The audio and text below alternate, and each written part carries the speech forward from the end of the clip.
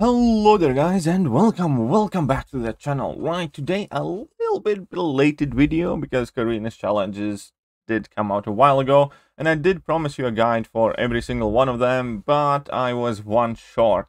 I was about to record the Star-Lord's dance-off guide, which is Star-Lord goes to Labyrinth by himself as a 4-star, but then a whirlwind of stuff happened, and then there was a crazy grinding spree, which I'm actually still in the middle of. And better late than never. Anyways, it's time we talk about this run with Star-Lord. So first off, let's go ahead and take a look at what are our path options. Again, most of the people that I have seen go the outside path do end up spending, once again, significantly more revives that I ended up spending. I believe I did it in 58 or 59 revives, which does sound a lot, and which is a fair chunk of revives, and which was the most amount of revives for every single individual challenge. So this is technically the most revive 100 run, at least for me. But still, it was significantly less that I have seen, at the very least, pretty much anybody else do, or hear anybody else do. So I'm gonna assume that I did something right. So I started off once again on this short path with Star-Lord, Thor Jane Foster, Daredevil Hell's Kitchen, Venom Pool, Doctor Strange, who's kind of buggish, Kamal Khan, Rocket, and then Maestro. Now the first two fights, fairly straightforward, nothing too much to stress about there. The two trickier fights would be Daredevil Hell's Kitchen, because he has the new animations and it is quite annoying. He doesn't have the new ability kit, but the new animations mean that you're going to be wasting a lot of time by him throwing his level 1s, and ideally you want to push him to level 2s. Now that being said, Venom Pool by far was the biggest nightmare, RNG Fiesta, and RNG in this fight is never in your favor. That is one fight that you need to grit your teeth and just suffer through. And other than that, the rest of the fights were pretty much fine and relatively quick. It is definitely the path that I recommend doing if you want to save the resources. However, easy path is called easy for a reason, and objectively speaking, going all the way on the outside, doing these 16, 17, whatever the amount of fights there are, with Red Hulk, Elmandalorian, Elektra, Miss Marvel, it probably will take less out of you as a player, but it will definitely be more costly, I think. Well, that's what I have seen anyways. But again, that would be longer, it would be more expensive, but it wouldn't be maybe as taxing, as frustrating that Venom Pool fight would be. But my personal recommendation still is definitely the short path. Now, that being said, the masteries, you definitely 100% absolutely categorically do not want to run Suicide Masteries. It is just not worth it, especially with champions such as Star-Lord. Because with Star-Lord, the most important thing is to crit as often as possible, and these baseline artificial attack increases are borderline irrelevant, because with all of the attack bonuses that you get from Suicide Masteries on Star-Lord, it just means that you start with a slightly higher combo. So what do I mean? Suicide Masteries give Star-Lord 60% attack increase.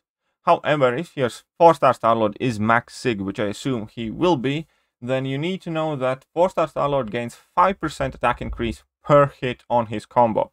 That means that entire huge attack benefit gets immediately equalized at 12 hit count. So basically, if I am not running suicides, but I get to 12 hits on my combo meter, I have the same attack as you do when you are running suicides. And then on top of that, obviously, the most important thing is to play fast, not lose your combo, and get as many hits in the fight as possible. And the further you go, the more that suicide attack increase is irrelevant and can be upstaged by landing one hit at the 200 combo mark than having Suicide Masteries on. So yeah, it really does not help him all that much. The only thing it will make sure that you end up using a lot more health potions and potentially revives as well. So definitely do not run Suicide Masteries. However, make sure that you do everything you possibly can to crit as often as possible. That is by far the most important thing.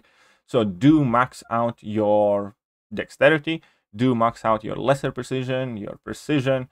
Things like that are more important than a tiny bit of extra attack. And keep in mind, you don't really need many points in defense for these as well. My personal recommendation is to either run only 6 or 10 points in defense, maxing out block proficiency and perfect block if you want to get access to a couple more parries per fight, which can be very helpful in some of these fights. But other than that, you pretty much should solely focus on offensive masteries and maxing out parry. Now that we have discussed that, what is the strategy? Well, strategy is fairly simple because you don't really have anything to do with team building. You just put in your Star-Lord, how offensive mastery setup, boost up, take the short path, and try to get the job done. As I mentioned before, this run took me about 4.5 hours, I believe, or close to that, and 59 revives, which was the costliest run. Couple of side notes on these fights. As I said, most of these are fairly self-explanatory. Just don't hit the block of Thor Jane Foster. Don't get carried away holding block against Daredevil Hell's Kitchen, even though you can parry and block now and then. It's not the biggest deal in the world. Against Venompool and Maestro, the regen can be a problem. Against Venompool, he has two different types of regions. One region gives him like 1 health per tick, which you can absolutely ignore and you should ignore. The second one gives him like 20 or 1000 per tick or something like that, in which case, most often than not, it would be better to quit out because it gives him about 5% increase in health per each time he triggers it. Now, you can do more than 5% damage in a go, but it is a very, very risky place to be in. So my personal recommendation is whenever you see that regen, quit out. On top of that, he does trigger Unstoppable buff, which can completely mess you up. And he also has a buff that kind of turns him into Electro of sorts, in which case you just want to slow down and be very careful when he gets that one. The rest of the buffs are relatively harmless. As I said, Doctor Strange has hardly any of his abilities, so that is not a hard fight. Kamal Khan and Rocket Raccoon, very, very simple fights. And Maestro, once again, is Tech Champion, buff active on him, which can let him regenerate. And as soon as he does, just quit out the fight. That's it. As soon as he triggers regen with 4-star Star-Lord, you will not be able to out-damage it. Just quit out the fight. That's it. And he also has access to Unstoppable, which can mess you up. He has access to power gains and a few other things, but for most part, it's just the regen that is the deal breaker. Now, if you do not follow my personal recommendation and want to take it easy on yourself as possible, going all the way out on the outside path, please note that the Unstoppable Colossus is going to be an absolute nightmare fuel because you will have to pause hitting him a lot and you can't be very aggressive in this fight. And with the shortened range timer, you'll probably end up using like 10 plus revives on this fight alone as well, or close to that. Probably close to that. Maybe not quite as many because I didn't do it recently, but it's definitely a very revive hungry fight. Then you can either pick going upwards and going to Colossus. My personal recommendation is to go to Colossus because that is a fairly straightforward fight. Falcon's not too bad. Heal up on that fight and you're going to be good because you're going to be taking some block damage. Gamora, not too bad. Magic, if you are taking magic with Star-Lord, it is going to be a bit of a pain. What you want to do is max out your Pacify and Petrify masteries, one of them that lowers opponents' ability triggers while they are stunned, and try and use and abuse that one, but it is not going to be overly great time. War Machine, once again, make sure you heal up, just like with Magic and Falcon. These 3 fights, you definitely need heal up, probably the Unstoppable Colossus as well. So here are the 4 fights that you want to heal up. And the War Machine, yeah, it's going to be quite a bunch of block damage. Then we have Ant-Man, possibly the worst fight here, because he's going to be glancing everything, especially in second and rage timer, and this is going to be a very revive-hungry fight as well. And other than that, Venom can be somewhat tricky, not too bad, and that would be the worst of it. But yeah, I'd rather prefer dealing with Venompool once at 3.3 mil health than dealing with Unstoppable Colossus, Magic, War Machine, Ant-Man. Yeah, no thanks.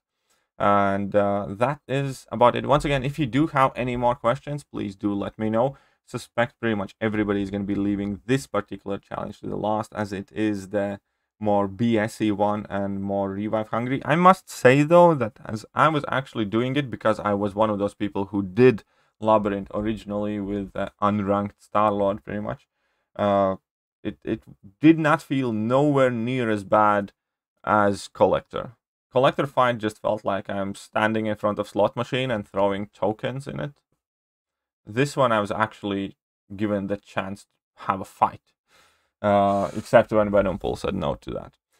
But in general, it wasn't, well, it was fairly tricky, but yeah, it didn't feel as bad as Collector one did. And yeah, it took me about 5 hours to get the short path done. If you do the long one, it's probably going to be slightly longer than that. But hey, that is it for now, and I'm going to catch you guys soon. See ya.